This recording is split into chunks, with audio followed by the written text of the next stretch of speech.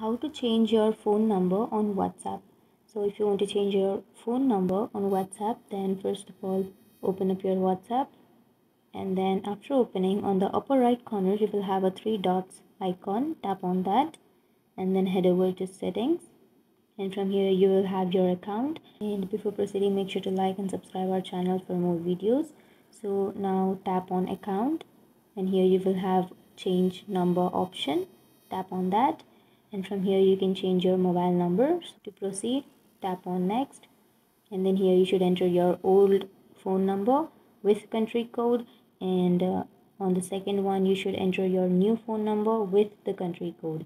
And after entering this old and new phone number, then you can tap on next, and then you can change your phone number on WhatsApp.